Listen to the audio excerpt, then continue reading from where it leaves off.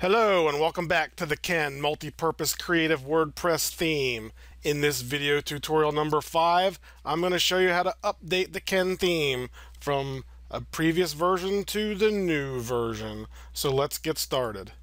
First thing we want to do here is, knowing that we have an update, is go to ThemeForce and read the change log. It's always good to see what was changed. Mainly check to see if any plugins are new, because you will have to update those also. Down at the very bottom here you'll see the change logs. The newest version we're up to right now is 1.3, and we're going from 1.2 to 1.3.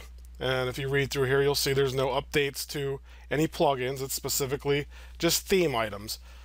So let's take a look at the files. I've already actually downloaded them. They're right here. You see I downloaded, this is all of the theme files, and then I've just got the installable version.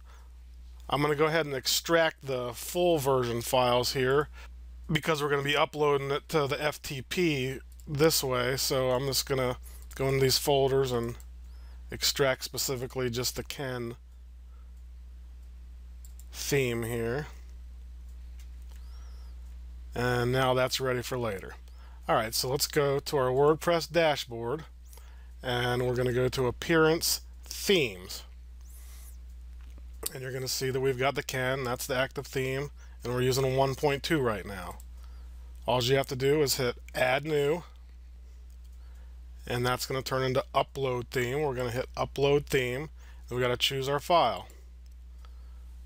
We're going to be updating to the 1.3, so I'm picking 1.3 installable, and due to our Easy Themes and Plugin update plugin, we will make sure you check yes to upgrade existing theme, and simply hit install now. It's going to upload the theme, and once it's done uploading it'll take a second to install it, and you'll see it's successful and there's a backup that it makes. I'll show you that in a second. So let's go ahead and activate our new version. And now you'll see we've got the Ken 1.3. And in our media library, there'll be a backup zip file of 1.2, which you can delete once you're sure you're happy with everything. So it's that easy to do an update to the theme. I'll hit refresh and you'll see that everything's working fine. Same settings that I had in my demo set up. Now let's go ahead and move to doing it via the FTP. It takes a little longer, it's a more intricate, but if you like control, this is the way to do it. So let's go to our FileZilla here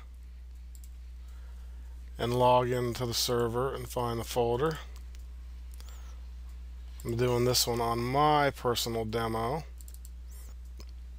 All of the themes are going to be located in your WP Content Themes folder. So you can see we've got the Ken.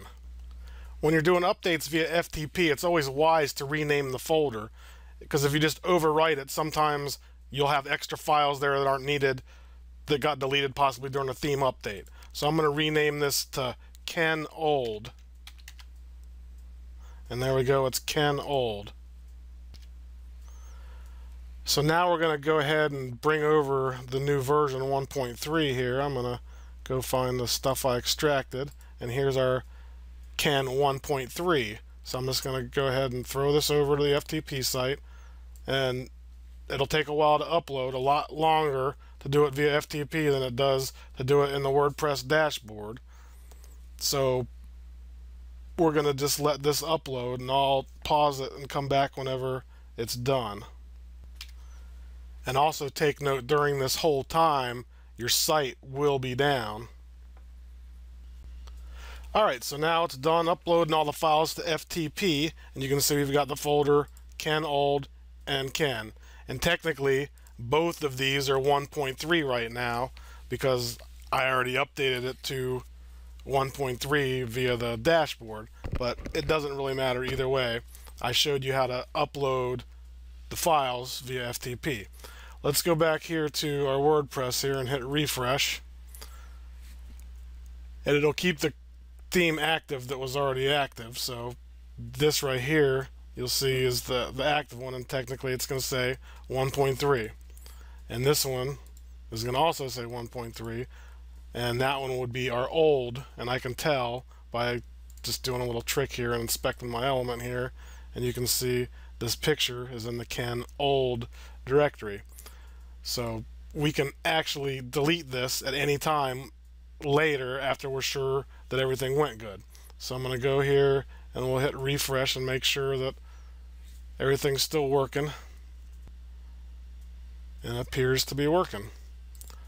So that is how you upload via FTP.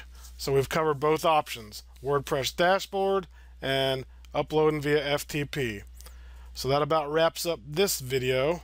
Thanks for watching. Everyone have a wonderful day.